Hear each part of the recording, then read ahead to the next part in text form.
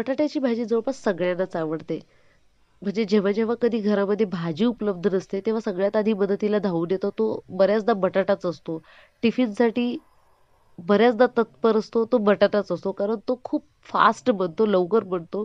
कधी लाल रंगामध्ये, कधी पिवळ्या रंगामध्ये, कधी काळ्या रंगामध्ये, म्हणजे कधी काळ्या मसाल्यामध्ये, रस्सा भाजी असं आपण बनवतो.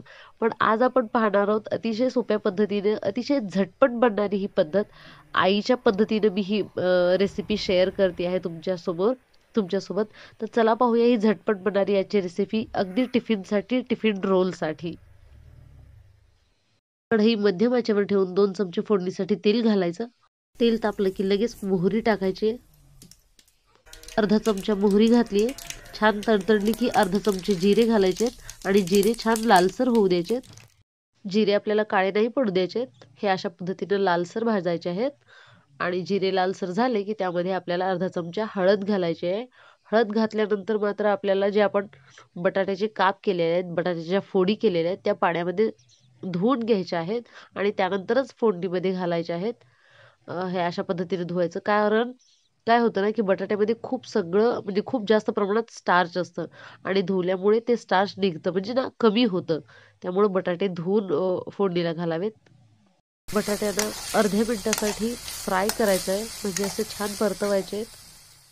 आईची पद्धत, आईच्या वस्तू, त्यातलीच ही विळी. चाकू न वापरता ती विळी वापरते.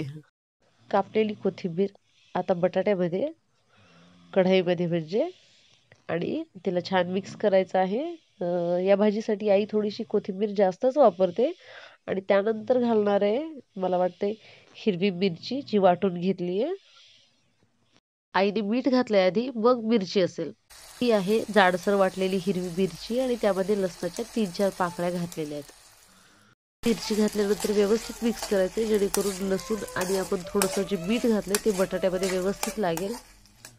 मिरची घालून मिक्स केल्यानंतर आता एकदम थोडंसं पाणी घालायचंय, म्हणजे अर्ध्या ग्लासाच्या पण अर्ध पाणी घालायचंय. अतिशय थोडं पाणी घालायचं आणि वाफ काढून घ्यायची आहे आपल्याला मध्यम आचेवर.